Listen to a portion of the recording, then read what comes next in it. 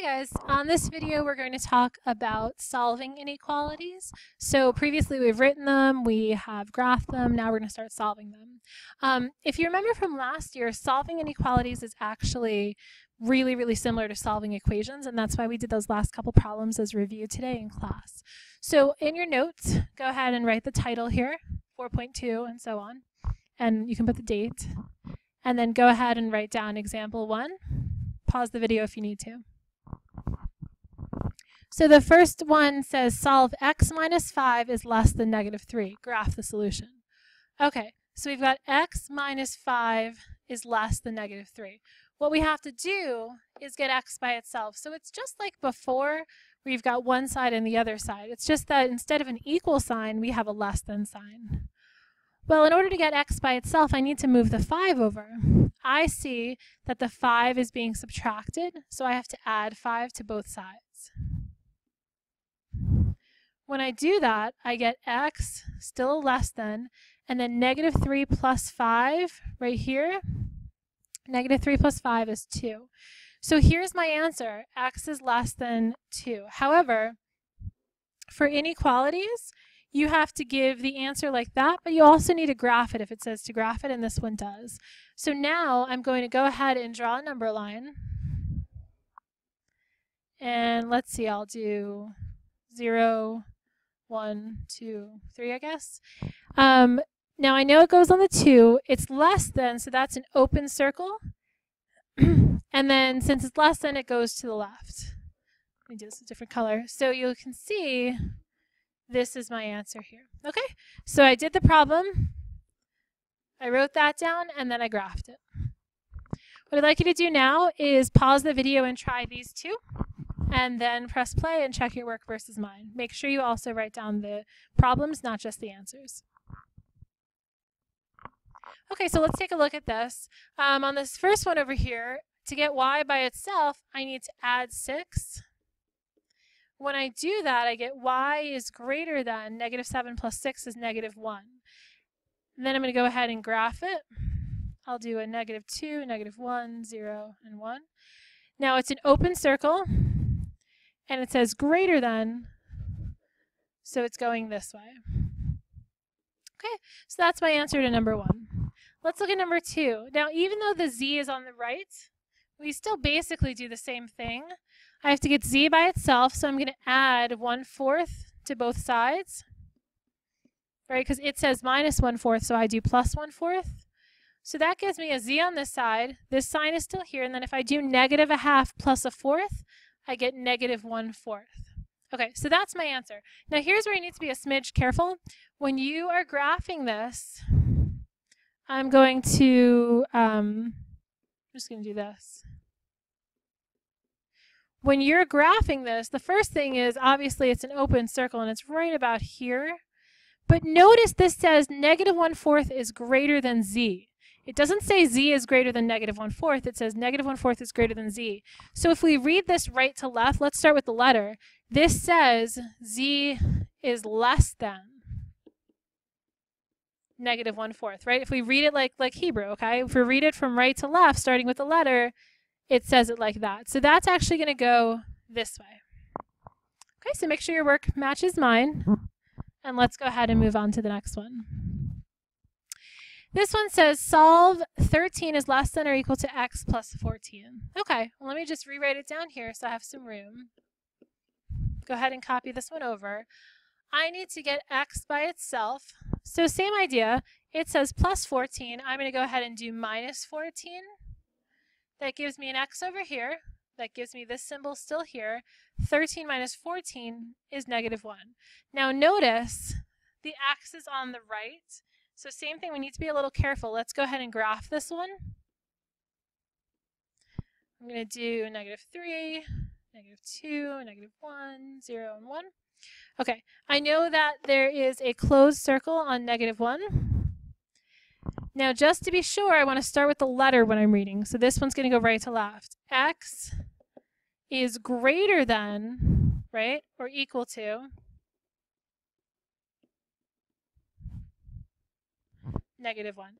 I'm not saying you have to write these words. I'm just showing you what I'm thinking. Okay, so that says x is greater than or equal to -1. So that means it's going this way.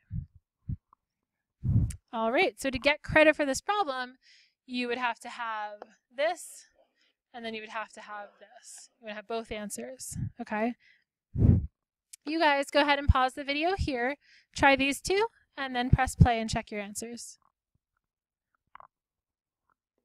So over here, we want to get w by itself, so we're going to go ahead and add 7. That gives us w is less than or equal to -3. And when I graph that,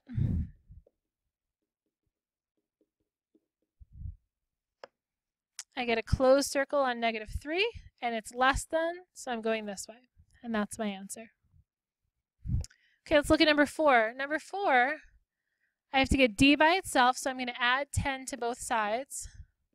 That's going to give me 2.5 over here and d over here. Now we have to be careful, the d is on the right, so let's start reading it with the letter. D is less than or equal to 2.5. So that means I've got a closed circle on 2.5. It says d is less than or equal to, so it's going this way. Okay, so that's what the answers are. Check your work. We're going to do one more kind of problem, and that's a word problem. So this says a person can be no taller than 6.25 feet to become an astronaut pilot for NASA. Your friend is 5.75 feet tall.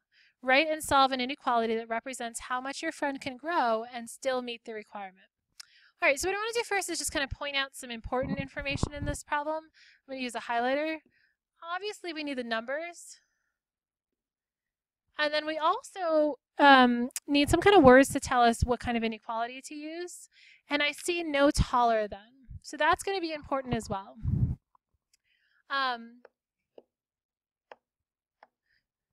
Let's use x as a variable.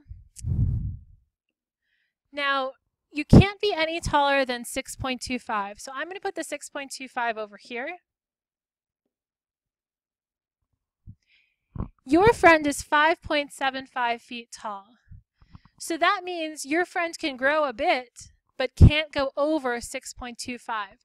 So you notice the question's asking to solve something that represents how much your friend can grow. Whatever the question is, that's the variable. So x equals how much your friend can grow.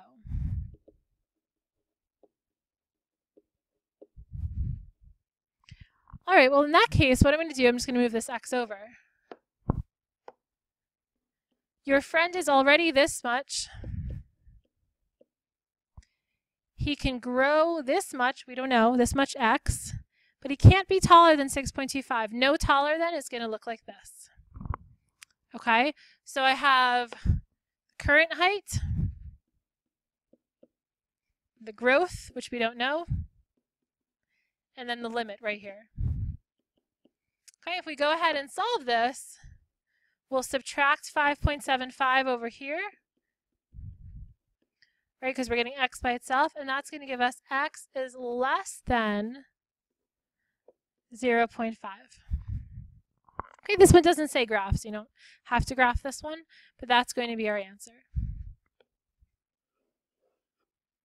All right, so you guys go ahead and try this one, pause it here, and do this one, and then check it. Okay, so let's take a look.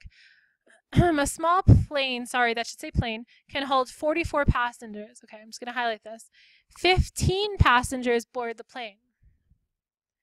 Write and solve an inequality that represents the additional number of passengers that can board the plane. All right, well, same thing as before, we need to know how many passengers can board the plane. So that's what the variable is going to be. Well, let's see. It can hold 44 passengers maximum, so that's going to go over here. 15 are already on the plane. The variable is how many more can get on. Well, 15 are already on there. We don't know how many more can get on. Now, this represents the people on the plane. this represents the maximum. So think to yourself, what kind of sign do I need to use here? Is it going to be less than? Is it going to be greater than? Does it need an equal? Well, if it says it can hold 44, it could be equal to 44, but it can't go over 44. So we're going to use that symbol right there. Okay, now we're ready to solve this. I'm going to go ahead and subtract 15 from both sides. And I get x is less than or equal to 29. So that means 29 people can board the plane, 28 people can board the plane, 27. Anything really under 29 can board the plane, but if 30 board the plane, there's too many people. And that's why it has to be less than or equal to 29. Okay, thanks guys. Go ahead and check over your notes and feel free to rewind and rewatch any parts of the video that you need to. And we'll practice this in class tomorrow.